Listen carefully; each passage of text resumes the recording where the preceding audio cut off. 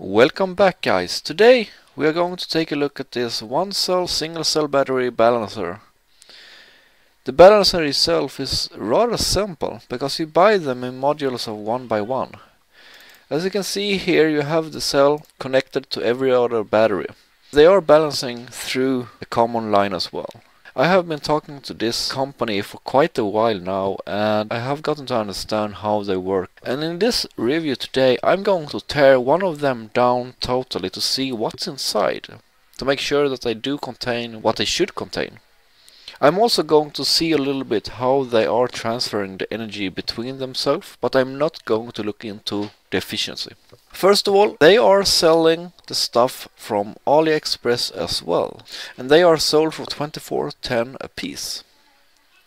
Worth noting today is that I did not get those two units for free. I did pay for them totally by myself. But I also have an offer for you guys in the end of this video. That offer will make you eligible to actually buy this unit here for roughly 20 USD a piece. The offer is only valid if you use the promotion code supplied in the end. So what you need to do is take contact with them through this email up here. So first let's take a look at this page. They do sell it in 1S and 4S mode, and they are compatible to most of the lithium standard cells because what they do is just simple balancing. You have most of the information here. They even show you roughly how it is being balanced, and I will also talk about that a little bit later in this video. The tech spec itself, they are stating 20 ampere hours to 1000 ampere hours. That would most likely be fair. The 1000 ampere hours depends on how uneven the packs are. The battery count, yes, you need 2 or more, that's kind of the basic, and they will work perfectly fine for 3S or a 7S, 8S, 14S, 15S, whatever you are choosing. They also have a version that are designed for lead acid, but in my case I'm going to look into the lithium-ion. Peak balance current is 10 amps. Yeah, they might get up to that. I would calculate it based on a couple of amps when I tested it, but it actually depends on the difference between the cells. You can hook up a BMS to this system. I do suggest that you do that as well, that you do hook up something that monitor the cells as well, because this will only balancing it. If you choose the model with the LEDs, then you will get some kind of display if they are or what cell are being balanced at the time. Here you will see how you could wire them up if you are choosing the 4S balancer. And they are saying that you need to connect the balancer together first. I did not do that in my video. You will see when I do connect the balancer cable last, and it do work. But if you want a warranty from them, do not connect them in the other way around. So I have now connected everything up here. As you can see, I have one of the balancers connected to one of the batteries over here. The other balancer is connected to the battery there. I have not connected them together right at the moment because I have some things to show you. This voltmeter here is connected to that cell, and that voltmeter over there is connected to this cell. I have calibrated them together so they are measuring the correct values compared to each other. There are a couple of LED lights on those as well. I did order the one with LED lights, and they show what the current state is. At the moment they are saying that they are in sync and there are nothing to discharge or charge between the batteries. But that's because this lead here is not connected. The interesting part here, first of all, I don't know if you can hear it on the video because I have the chargers going on the side. And that is the frequency that those are operating at. I hooked this up, and I mean the sound, I can hear it. It's a quite high sound, but not that high. And I measured it up to roughly 3.4 kilohertz. Very, very annoying. That's the first thing. The second thing, as you can see, I have 2 different batteries here, 3.26 and 4.1. So let's hook them up together.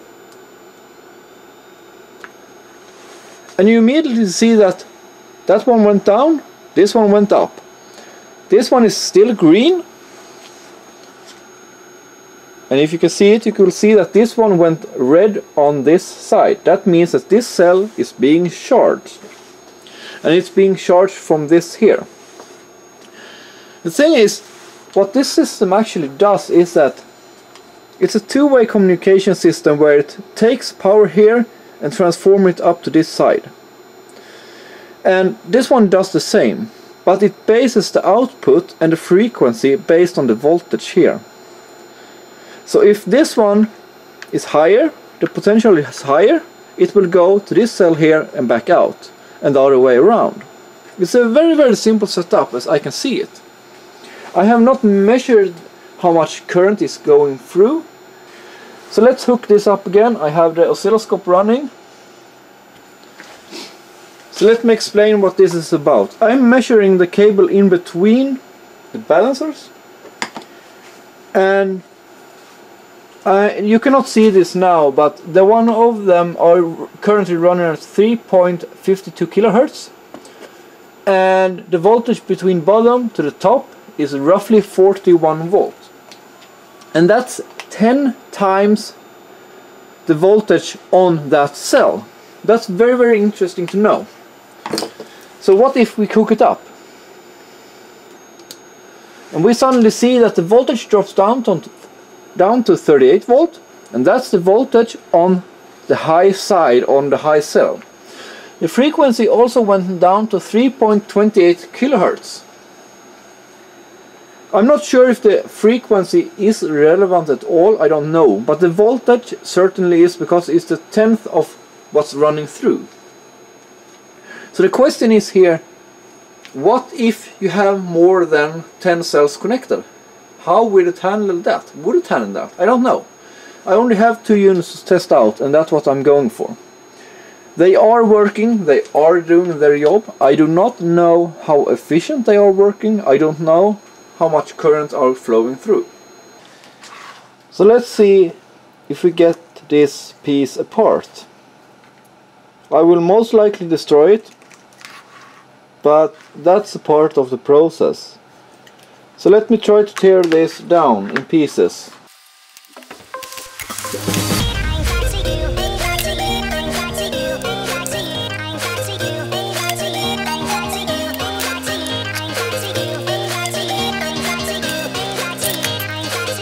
So the first look of it, you can see the big inductor there. That's most likely on the output. And we can see that they did fill this up with gunk. That most likely looked like some kind of DC-DC converter. I don't know. Let's try to pull this out somehow.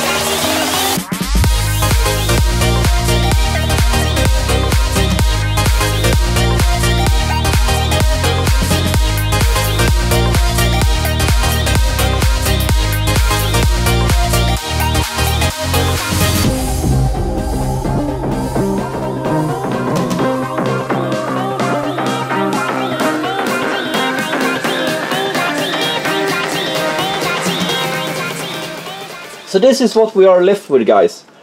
You have a coil there, you have the main board there, and you have what I think to be the Bose converter board. As you can see, there are plenty of components on this board. You have something that looks like a diode, and then you have 1, 2, 3 different type of circuits. Those I'm not sure what they are, so I cannot say that. Not much on the back side. And then you have this buck or boost controller. I do see the numbers slightly on those circuits, but not that much. But due to the coil on this side, I'm pretty sure it's a boost converter. So what it is this machine actually does, if you bring this one into picture as well. So basically you have the incoming leads from the battery here, and this one, what it does, it is taking those voltage and expanding them 10 times. So if you have 4 volt here, you have 40 volt on the bus. If you have another one here with 3 volt, it will produce 30 volts to the bus. But what it does, it goes and checks the bus. Is the bus voltage higher than its own? It will use energy from the bus instead.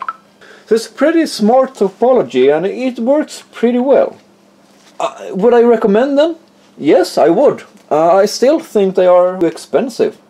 If I compare this to the system I'm building, I mean, this is just a balancing system, and they do the job pretty well. A proper system would be better that actually can monitor the voltages as well.